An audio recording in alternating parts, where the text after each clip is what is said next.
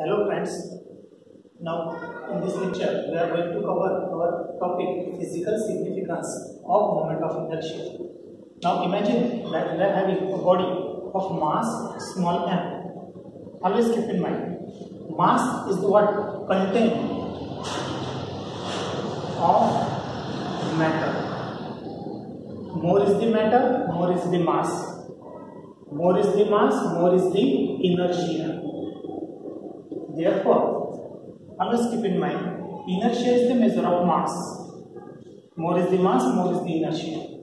Now, if I want to displace this body with certain acceleration A, then I have to apply certain force F. Then the body will be displaced from its position. So, here we are having force is equal to mass into acceleration. But, if I want to rotate this body about its axis of rotation, I have to apply force F. So that here, the body will be accelerated through certain angular acceleration, let us say alpha. Then here tau is equal to I alpha. This is what our general equation. If we compare both equations for linear motion, force is equal to mass into acceleration. This is what linear acceleration. But here for rotational motion, we need to apply angular acceleration alpha. Therefore, here force and torque are analogous to each other. Mass and here moment of inertia are analogous to each other, and linear acceleration and angular acceleration are analogous to each other. So here force is equal to mass into acceleration, which is same in rotational motion as that of tau is equal to I alpha. This is what your physical significance of moment of inertia. So now let us go for next slide. Here, dependence of moment of inertia on the size, shape and distribution of mass of the body. On which factors your moment of inertia is completely dependent? It depends on size, shape and distribution of the mass.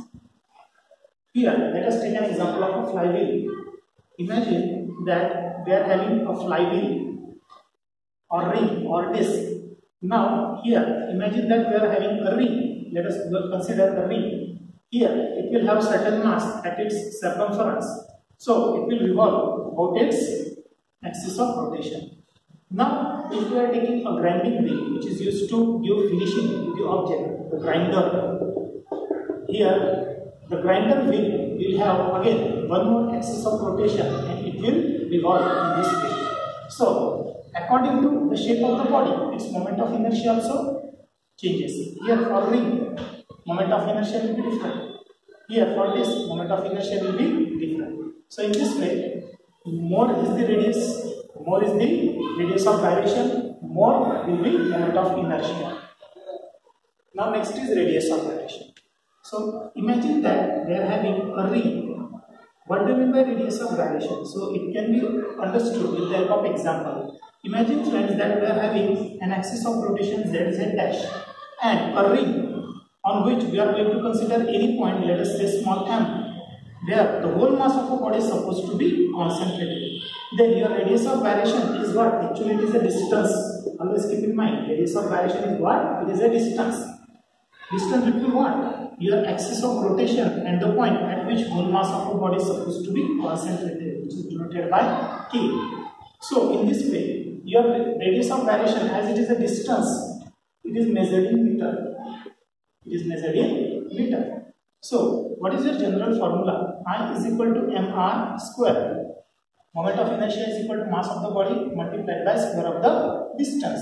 But here, instead of r, I am going to replace it by radius of gyration, that is k. So, my formula becomes I is equal to mk square. K is what your radius of gyration. So, same formula can be written as for radius of gyration, k square is equal to I upon m. Taking under root of both sides, therefore your k is equal to under root of I upon m. This is what your general formula for radius of gyration. Now, dimensionally, you can write your k, its unit is meter, therefore its dimension will be L1 only, M0 and T0. Now, in this way, we have studied, we have understood the concept of radius of gyration. So, now let us go ahead for next term.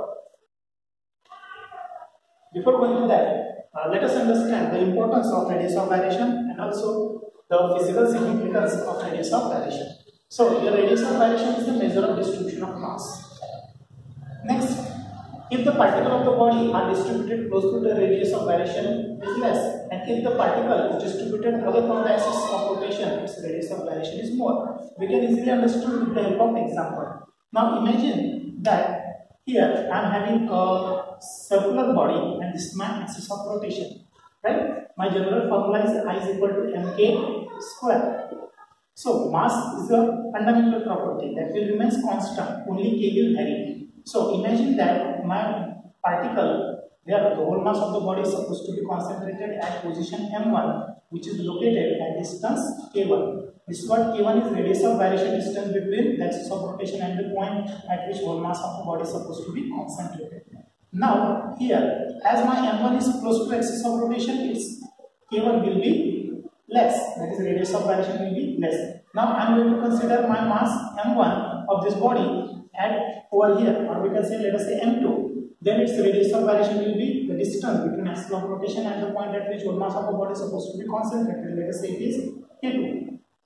Now here you will observe that your k2 is greater than k1. Means what? Here at the position of your m1 and m2, as it changes, your k1 and k2 also changes. If your mass is away from axis of rotation, k is large. If mass is close to the axis of rotation, k1 is small. Now, on which factors your radius of gyration, that is k, depends? It depends on distribution of mass, position of axis of rotation, and shape and size of the body. Now, imagine that I am having a triangle. If its axis of rotation is over here, then it will revolve in this way. If its axis of rotation is over here, then it will revolve in this way, about this axis. If its axis of rotation is over here, it will revolve in a different manner. So, here position and shape and size of the body also matters. Now, let us go ahead for the next term, that is what? Torque. What do you mean by torque? It is generally force multiplied by perpendicular distance. So, we can write like tau is equal to force multiplied by perpendicular distance. How to memorize this formula? Tougher, toughest. So, this is what tougher. Now, force is measured in Newton, your distance is measured in meter. Always keep in mind, torque is having one more unit, that is joule. Okay? Now, here, this is possible in case of linear motion. But what about rotational motion? Your tau is equal to I alpha. Where I is what? Moment of inertia. And alpha is what? Angular acceleration. So let us go ahead for proof of tau is equal to I alpha. Now imagine, friends, that I am having a body of random shape, of any arbitrary shape.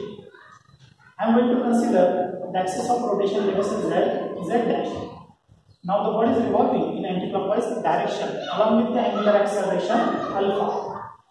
Now I am going to consider the different masses located at different positions like m1, m2, m3 and that dash up to mn located at distance, let us say r1, r2, r3 and rn. Now these particles are revolving with the same angular acceleration alpha. So here, what is my general formula for torque?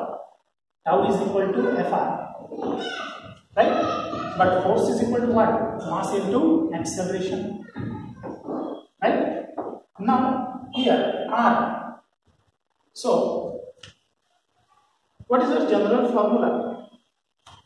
I can write generally R as R, but A is equal to R alpha. Already we have studied this formula in our circular motion. Put in the above equation. So tau is equal to M R alpha into R. R into R becomes R square. So M R square alpha. This is what my general formula for torque. Now let us imagine that for particle M1, my torque will be tau 1. So its formula will become M1 R1 square and alpha is constant. Therefore we can write directly alpha. For second mass, tau 2 is equal to M2 R2 square alpha. For third body, tau 3 is equal to M3 R3 square alpha. For nth particle, tau n is equal to Mn Rn square alpha. So let us add all the taus. Tau is equal to tau 1 plus tau 2 plus tau 3 plus dash up to tau n. Now let us keep common term outside of the bracket. What is common, friends? Alpha is common inside bracket. What will remains? M1 R1 square plus M2 R2 square plus dash Mn Rn square. Now what is sum of product of mass of individual particle and square of the perpendicular distance between axis of rotation and the moment of inertia? So I can write this whole term as moment of inertia I. Therefore my formula becomes tau is equal to I alpha, and this is what the proof here. You can see. Simply your tau is equal to force into perpendicular distance. Force is equal to mass into acceleration. A is equal to R alpha. Put in the equation m r square alpha. This is what your general formula. Now for first particle, tau 1 is equal to m1 r1 square alpha, tau 2 is equal to m2 r2 square alpha, tau 3 is equal to m3 r3 square alpha. Let us add all the tau. Tau is equal to tau 1 plus tau 2 plus tau 3 plus dash up to tau n. What is common? Alpha. Keep it outside. Inside bracket m1 r1 square plus m2 r2 square plus dash up to mn rn square. What is sum of product of mass and square of the distance? Moment of inertia I. So tau is equal to I multiplied by alpha. So tau is equal to alpha. This is what the important proof that is necessary required proof for your board exam also.